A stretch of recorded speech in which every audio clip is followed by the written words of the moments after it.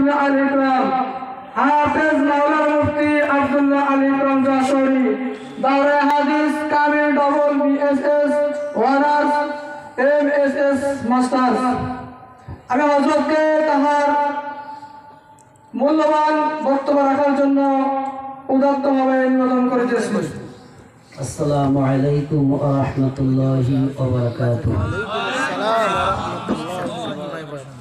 আপনারা সবাই ভালো আছেন?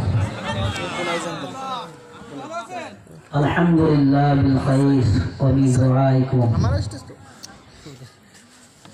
দীর্ঘ সময় ধরে আপনারা এখানে বসে আছেন, একটু কষ্ট হয়েছে না? যতক্ষণ পর্যন্ত বসে আছেন ততক্ষণ পর্যন্ত আল্লাহ পাক নেকি লিখতে আছেন। বাড়ি থেকে বের হওয়ার পর থেকে নিয়ে মাহফিল শেষ করা পর্যন্ত আল্লাহ পাক নিঃশ্বাসে নিঃশ্বাসে নেকি লিখে দিবেন। বলেন সুবহানাল্লাহ। লাভ না লস? এখান থেকে উঠে গেলে সেটা বন্ধ হয়ে যাবে। আমরা কারা কারা এই লাভ মনে করে আমরা এই জিনিসটা অর্জন করব, আমরা একটু হাত তুলে আল্লাহকে সাক্ষী রাখি। নারায়ে তাকবীর। আমার মা বোনরাও তো আছে না, আমার মা বোনরাও হাত তুলে আল্লাহকে সাক্ষী রেখে আমরা বলি যে আল্লাহ, কোরআনের মহব্বতে কোরআনের মাহফিলে আমরা শেষ পর্যন্ত বসেছিলাম, এই উসিলায় আমাদেরকে মাফ করে দিন। সবাই বলুন আমিন। আলহামদুলিল্লাহ الحمد لله نحمده ونستعينه ونستغفره ونعوذ بالله من شرور أنفسنا من يهد الله فلا مضل له ومن يضلله فلا هادي له ونشهد أن لا إله إلا الله وحده لا شريك له ونشهد أن سيدنا وحبيبنا ومولانا محمد صلى الله عليه وعلى آله وأصحابه وبارك وسلم تسليما كثيرا. أما بعد فقد قال الله تعالى في كلامه المجيد: أعوذ بالله من الشيطان الرجيم. بسم الله الرحمن الرحيم. إن الله يأمر بالعدل والإحسان وإيتاء ذي القربى. وقال تعالى في شان حبيبه: إن الله وملائكته يصلون على النبي يا أيها الذين آمنوا صلوا عليه وسلموا تسليما. درود إبراهيم পড়ি। اللهم صل على محمد آل محمد كما صليت على إبراهيم وعلى آل إبراهيم إنك حميد مجيد. একটু জিকির করি। লা ইলাহা ইল্লাল্লাহ লা ইলাহা ইল্লাল্লাহ লা ইলাহা ইল্লাল্লাহ লা ইলাহা ইল্লাল্লাহ লা ইলাহা ইল্লাল্লাহ মুহাম্মাদুর রাসূলুল্লাহ। কোরআন আমাদের সংবিধান, উড়াও সবে তার বিজয় নিশান।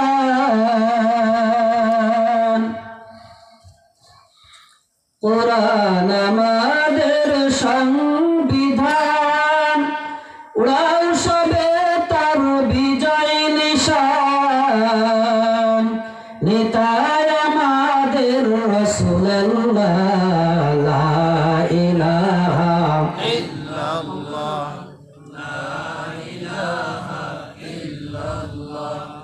লা ইলাহা ইল্লাল্লাহ লা ইলাহা ইল্লাল্লাহ মুহাম্মাদুর রাসূলুল্লাহ সাল্লাল্লাহু আলাইহি ওয়াসাল্লাম। মহান আল্লাহ পাক রব্বুল আলামিনের দরবারে শুকরিয়া যে আল্লাহ পাক রব্বুল আলামিন আমাদেরকে অতি মহব্বত করে ভালোবেসে তাফসীরুল কোরআন মাহফিলে এসে বসবার তৌফিক দান করেছেন। এই জন্য আল্লাহর দরবারে শুকরিয়া আদায় করি আলহামদুলিল্লাহ। দীর্ঘ সময় বসে আছি বলে জোর কমে গেল নাকি? হ্যাঁ, একটু জোরে বলা যাবে না? আমরা শুকরিয়া আদায় করবো কার? কার? যে আল্লাহ পাক রব্বুল আলামিন আমাদের জন্মের থেকে নিয়ে মৃত্যু পর্যন্ত নয়, জান্নাতে যাওয়ার পর্যন্ত আমাদের সাথী হয়ে থাকবেন, আমাদের বন্ধু হয়ে থাকবেন। সেই আল্লাহর প্রশংসা করে সবাই বলে আলহামদুলিল্লাহ।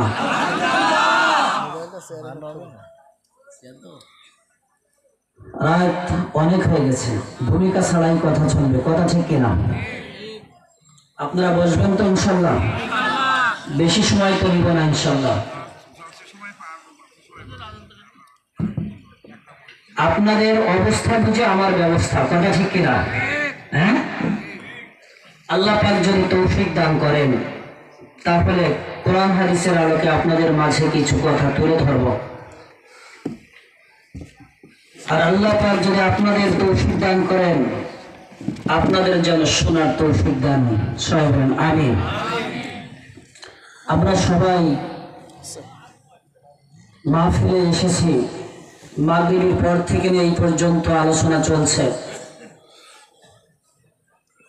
আমার পূর্বে অনেক ভাইরা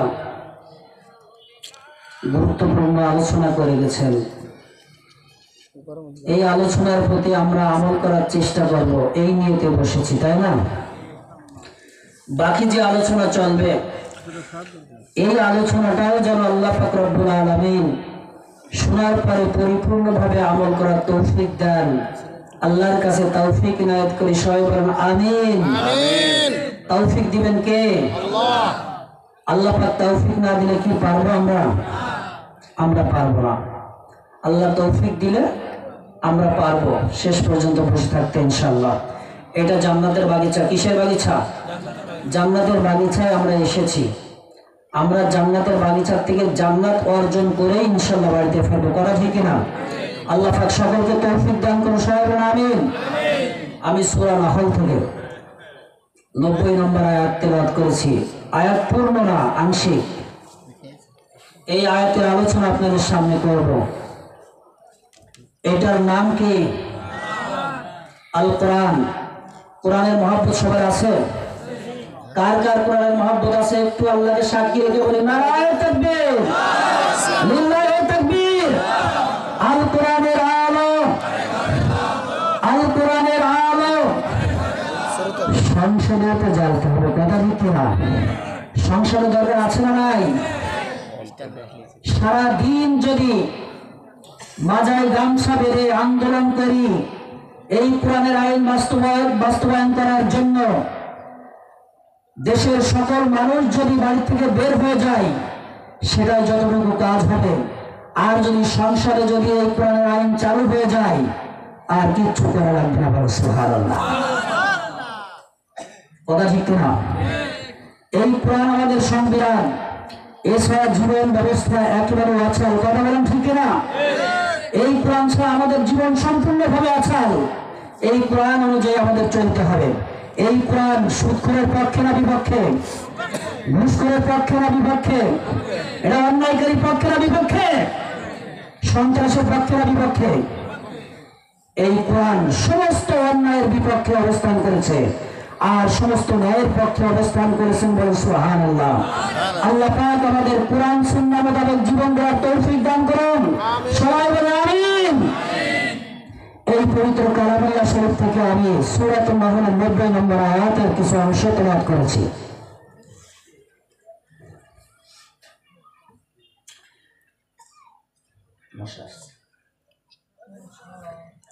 নব্বই নম্বর আয়াত আপনাদের সামনে তেলাওয়াত করেছি। এই আয়াতের মধ্যে গুরুত্বপূর্ণ কিছু কথা আল্লাহ পাক তুলে ধরেছেন। আল্লাহ পাক ওয়াজ করেছেন। আল্লাহ পাক যে ওয়াজ করেছেন সেটা তার বান্দার মুখ দিয়ে মানুষের সামনে পেশ করে, তাই না? সেটা পেশ করা হয়। আল্লাহ পাক রব্বুল আলামিন সূরাতুন নাহলের 90 নম্বর আয়াতের কিছু অংশ আপনাদের সামনে তেলাওয়াত করেছি। আল্লাহ তৌফিক দিলে এই আয়াতের শানে কিছু আপনাদের সামনে কথা তুলে ধরবো। আপনারা শুনতে রাজি আছেন তো? রাজি আছেন তো ইনশাআল্লাহ? কষ্ট হলেও শুনবেন তো? আমি মনে করি যদি এই আয়াতের পরে আমল করি আমার আপনার জীবন পরিবর্তন হয়ে যাবে। বলেন সুবহানাল্লাহ। আমি সরল অর্থটা আপনার সামনে আগে বলে দিই, তারপরে ব্যাখ্যায় কতটুকু যেতে পারবো সেটা আপনাদের উপরে ডিপেন্ড করবে, আপনাদের উপরে নির্ভর করবে। এই জন্য অর্থটা জানাই দিই, কমপক্ষে অর্থের উপর আমল তো করতে পারি। কথা বলেন ঠিক কিনা? আউযু বিল্লাহ